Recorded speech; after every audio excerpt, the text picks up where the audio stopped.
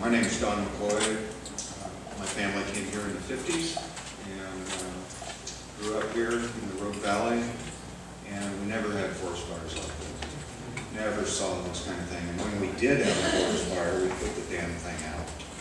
We got in there and did it. And we logged the forest. We took care of the forest. We had timber. My dad built houses here out of the local timber. And we had a good life. Then I watched the whole forest disintegrate under the spotted owl. And now I'm watching it get burned up, you know, and there's no place for the spotted owl to go.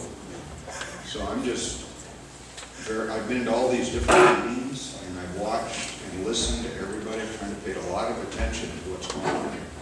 And we're losing our resources, we're losing our health, we're losing our economy. I mean, I've been in real estate 18 years, and I've talked to dozens and dozens and dozens of realtors. I just speak to a lot of them. We are sick and tired of this. It is really ridiculous how far things have gone. And I've lost, just this last summer, in excess of $2 million in sales for my business. People came here, they said, what's the smoke about? You know, I said, well, every summer, you know, we've got this burning going on. And they went away and never came back. People would fly in here in their planes. 4 hours later, they booked a flight and got right out of here. I mean, story after story after story of losing really interesting, intelligent people moving to our community. And they're smart enough to know that they're not going to breathe this air. You know, the toxic fumes that puts off, it's long lasting. It's affected my health. And I know it has everybody else, whether they admit it or not. But you breathe this stuff for as long as you do, it's got, and I don't smoke cigarettes, but I turned into a smoker the last 5 years. And it's not fun. And now I've got problems. I have breathing problems. I start coughing when I get smoke. I never used to do that. So my whole thing is we've got to get back to what's been said so many times here. To some normal forestry practices. Let's put these doggone fires out. Let's put some people back to work. Get in there. Let's use our resources instead of burn them up. It doesn't make any common sense. And this whole idea of the way it was done 100 years ago or whatever by the Indians or whatever, when there were some pioneers here and stuff, there's people living here now. And a lot of us. There's a lot of people living here. And we've got to find another way to do it besides this idea of let's just burn it all up and oh, then somehow we've got a sustainable life ahead of us with no resources. I mean, none of this is really good common sense. And all this strategy and all these details and all these statistics ain't working. So I hope we get a handle on this thing and push back, stop the ridiculousness and the insanity. Okay, thank you. Hi, I'm Jack Shipley. I'm a 46-year resident and small woodland owner in the Applegate. My upper 40 acres is surrounded by BLM on all 4 sides, so it's an inholding within BLM lands. And I'm also a board chair of the Applegate Partnership and Watershed Council, and also the chair of the Southwest Oregon Prescribed Fire Council. And BLM, about a decade ago, had between $10 and $12 million a year budgeted and allocated for hazardous fuel reduction. And that lasted for almost a decade. And several years ago, those dollars started going down.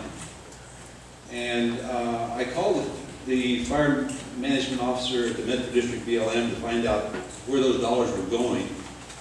And they said they were going for sage-grouse recovery on the east side. And I said, well, what was the driver behind this? They said, they don't know. I need to call the Portland office. And so I called the state office in Portland and talked to the FMO up there. And I got the same answer. They didn't know. Maybe I should call the Boise Fire Center. And I called the Boise Fire Center, and they didn't know. And ultimately, I got hold of an Undersecretary of Interior back in Washington, D.C. and found out that those dollars that were allocated to the Medford District BLM for hazardous fuels were being reallocated to sage-grouse recovery because of lobbying by the oil and gas industry. Because if the sage grouse got listed, they would lose access to 14 million acres of oil and gas leases on BLM lands. So our valley has been put at risk by the oil and gas industry by their successful lobbying. And I ask you, as part of Jackson County Commissioners and part of the ONC counties, to demand that the Congress refund the hazardous fuel dollars allocated to Medford districts so we can get back into the business of doing management on these lands that will help reduce the catastrophic fire event. Thank you. Hi, thank you for letting me speak. My wife woke me up at 11 o'clock one night and said, I can't breathe. She has asthma. And we had to literally drive out until we got to Corvallis, and we went to Newport, Oregon, and then she moved to California. She moved from California to get away from the bad air, and she had to live there for 8 weeks. She feels it has permanently damaged her lungs and wants to move. That'll break my heart. My great-great-great-grandmother came from Missouri to Bend on a wagon train. You know, we're Oregon's pioneer family here, and it would kill me to leave Southern Oregon. So anyway, I have 2 letters to submit, one from Kathy and one from me, but I would like to say a few things. As I understand the problem, of course, many people have already said it, it's a lack of logging, lack of forest management by both the Forest Service and BLM, lack of bending and controlled burns in the fall, winter, and spring.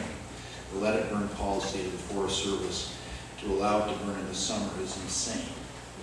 One Forest Service employee named Tina Lanier, she could have put a fire out in 1 acre. There were 2 helicopters standing by. Her let it burn nutso policy allowed 197,000 acres and 14 houses to burn.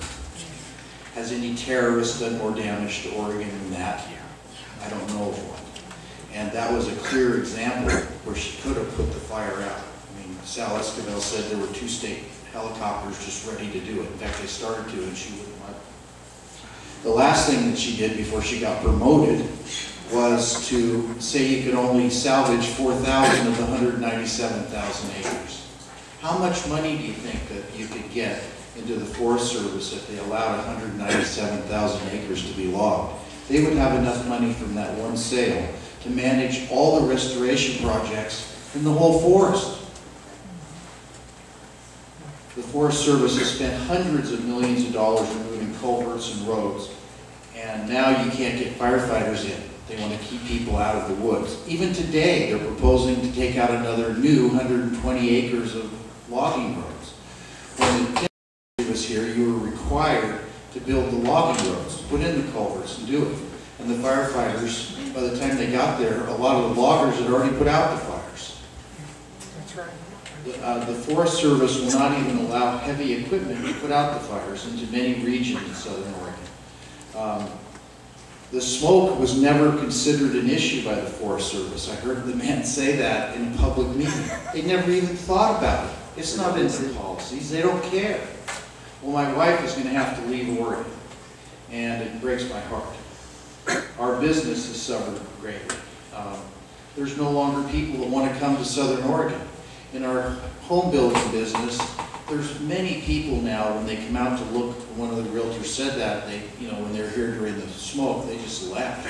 And many friends of mine in the community that you would know are now talking about leaving. I mean, there's hundreds of people that are not going to be able to live here if something isn't changed quickly. There's one last thing that I wanted to say, is that there's this new thing that's going through Congress to extend the wild and scenic areas by 200,000 acres. Well, as part of those policies, and that's all the houses, all the way from where it is now at Grace Creek Bridge to the dam. Everybody that owns a house along the river, you can't even prune an apple tree without getting approval from the Forest Service or the BLM. You can't thin your trees. You can't do anything to prevent forest fires. The Forest Service now, in the wild and scenic that they have, you have to get approval from the Secretary of Agriculture to prune an apple tree, for God's sakes. And so that's something that's not on the radar, but I really would think you should look into it, because that is in the wild and scenic area where there's thousands of houses. That's not what it was created for.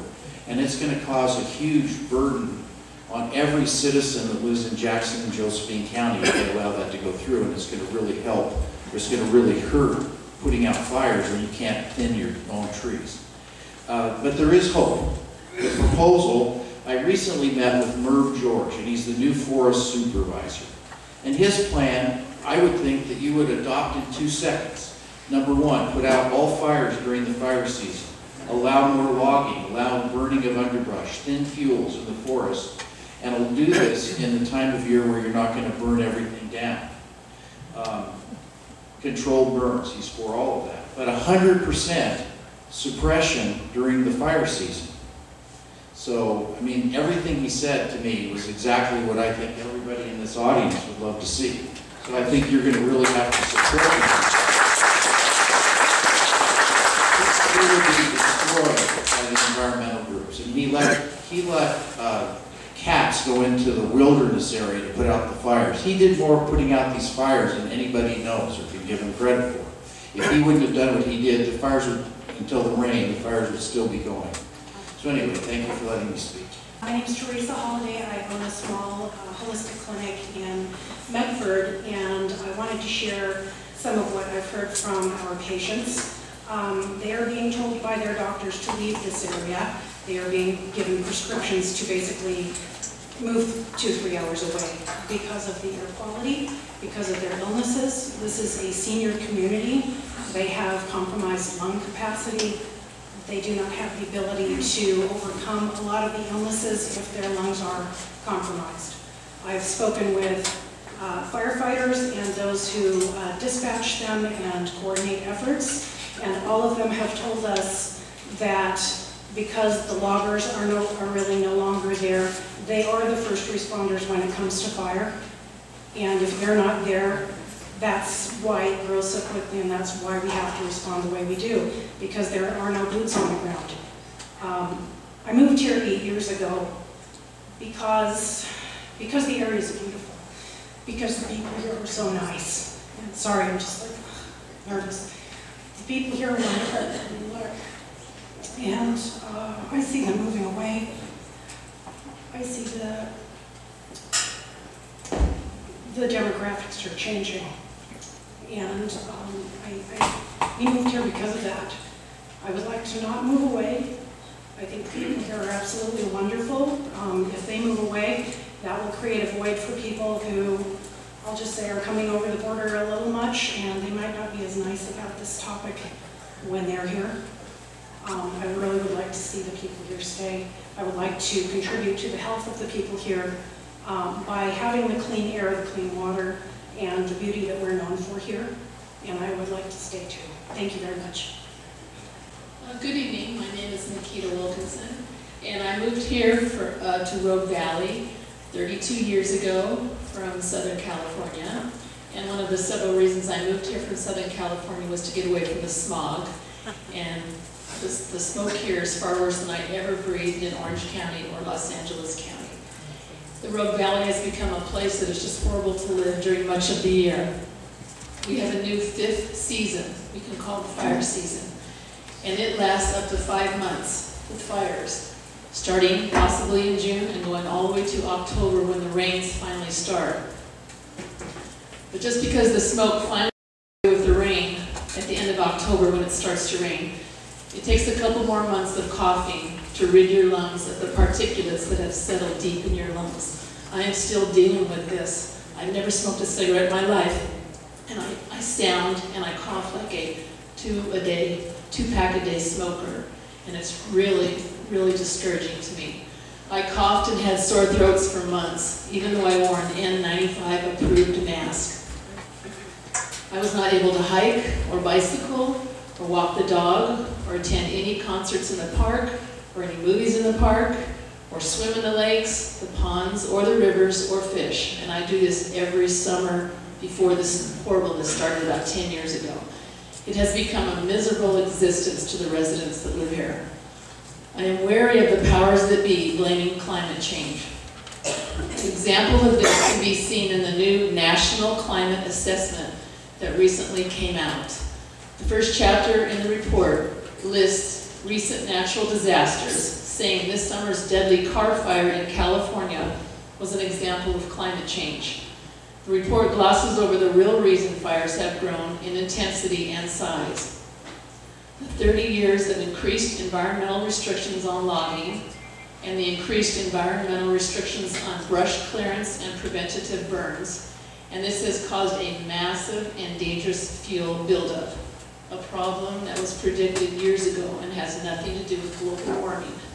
It's time that people speak out against this travesty of mismanagement of our forests that harms our lungs, our businesses, our hobbies, and our air. Thank you. Mr. Chairman, Commissioners, thanks for inviting me to say a few words, and thanks very much for convening this event. It's especially helpful for me as I leave for Salem for the session to be reminded of what the impact of this was just a few months ago. It's wet out there now, and I can breathe, and this is a really important refresher. I heard a comment a few speakers ago about how there are really a lot of people out here, and they really suffered this summer. And as you know, it's up to us to keep that in the forefront of our minds. This is going to stretch us. This is a problem of a scale that we've rarely faced before. It's going to stretch us in all kinds of ways. It's going to stretch our imaginations. It's going to stretch us economically. I don't see the either congressional funds or the general fund of the state of Oregon matching the need that this is going to take. We're going to have to be thinking about this in new ways. And we're really going to be called on to think more flexibly than we did in the 80s and 90s about timber. I've heard a lot of wisdom tonight about that, about looking at forestry in a both-and way rather than either-or way, which is what hurt us as much as it did in the 80s and 90s, and which caused the pendulum to swing. There are many of us who call ourselves environmentalists who felt that the cut on the public forest was way too high in the 80s, and the result, because of rigid thinking, caused a pendulum swing to where we didn't use the resource the way we should in the early aughts and other years, and that is a contributor. And I really hope we don't get caught up too much in is this a climate change or is this a forest management issue? I'm convinced that both have to be addressed. One is longer term than the other. In the immediate future, right away, we have to do massive reduction of fuels in our woods. There's a lot of devil in the details here. How much harvest can we do responsibly to help pay for that? And how much are we going to have to subsidize that if our needs, as I suspect they are, for fuel reduction are in excess of the revenues we're going to get from responsible logging? So this is all, there's a lot to figure out ahead, but I guess I'm just praying that we don't repeat sort of the enemy making we did in the 80s and 90s about how the folks who really feel differently than I do about forests have bad intent, don't care about the community, don't care about people. That will get us back into a deeper hole. And I will certainly, as a senator from this district, do all I can to keep a very open mind to points of view that may not match mine, because we're in this together. And we got this is going to be heavy lift for the next number of years. And I look forward to collaborating with Jackson County government to find solutions. Thanks again for the opportunity to speak. Hi, I'm Dick Gordon, 1030 Callaway Drive, Medford. Yes, I'm on the Medford City Council, but I'm here as a citizen with also my knowledge I was going to council. I'm one of those that has a personal breathing problem during the summer, and it's been catastrophic the last couple of years for me personally. Yes. It's been very difficult for me the last couple of summers. If I didn't use a CPAP at night, I don't know what I would have done. But it was my lifesaver for this summer. Plus, I was able to get away for a couple of weeks. But I wanted to talk about something a little different. You know, AARP came out recently with a survey in their last bulletin that indicated that 49% of the population there'll be a 49% increase in the 65 and older population by 1930 in Oregon. A lot of that's going to occur in southern Oregon. A lot of that is people getting older, and a lot of it will be new citizens coming in. They're not going to move here if we can't do something about the fires. And that leads me into talking about basically the fires that we've had along Bear Creek. The Greenway fires. The smoke from some of those fires were the worst at my house and were the most difficult for me to personally get through. And that's something within the control of the city and the county to do something about. According to the Deputy Fire Marshal in Medford, Oregonian, or in an article in the Mail Tribune, there was 50-some-odd fires, 50-plus fires on the Greenway, and 30-some of them needed suppression. The smoke from those fires made life very difficult.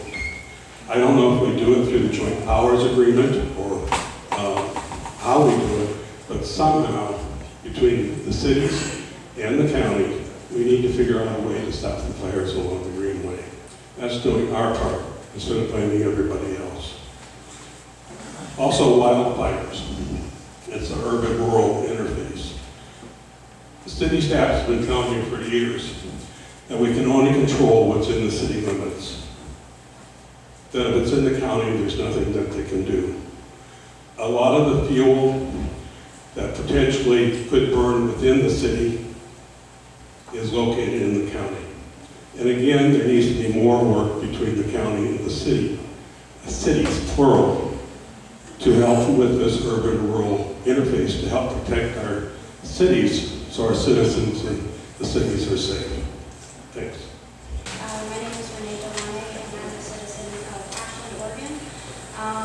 Thank you for holding this meeting here today. I feel like we have all heard a lot of concern about health, finances, and our community vulnerability.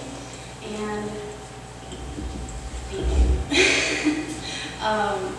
I am a part of an organization that uses agriculture. I come from ranching, and we didn't have a very good year with haying, with our crops. A lot of people who enjoy gardening, and our community is suffering because of the smoke and our forest fires. We have a lot of options. We have timber, we have loggers, and we have people willing to sustainably help in the forests. We have cattle ranchers and a Step lot up to the mic. Thank you. We have ranchers and we have people who want to help implement change. And there are tons of great resources that we do have within the community. Business owners and small corporations here locally who want to help and make a change within our community and further.